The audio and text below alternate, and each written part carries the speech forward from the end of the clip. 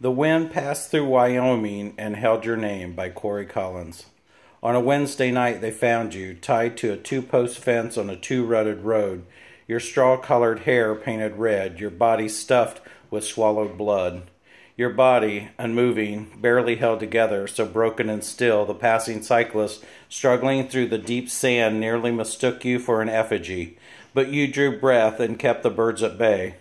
I wonder if you held on to life so that you could breathe into the wind that connects all the funny children, the beat of their own drum children, the wind we breathe in at birth and excel in the exact moment we are reminded of what we are.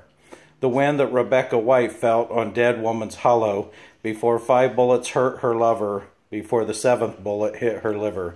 The wind that cooled the concrete on a summer night in Jackson Heights, where 3 skinheads brought a hammer to a schoolyard, where Julio Rivera took his last. The wind passed through Wyoming and held your name. We still hear it through the soughs of the tree, us children still standing in the forest where those trees fall but don't always make noise. The wind left your lips, Hope Crow, and caressed cheeks that should have been kissed.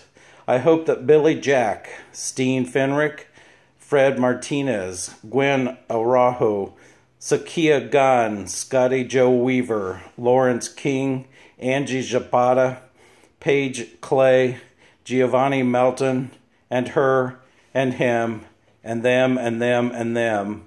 Breathed in the love you whispered into the wind before breathing out life and passing it on. Like a love note signed by those who hope their name is the last. And I dream that you will rise again from the ashes of the upstairs lounge, that you will breathe again through the pulse's bullet holes, your own heartbeat restored, and allowed to love untethered, where there are no fences. Google them, write their names in stone and trace them. Hold the wind inside your hands and embrace them.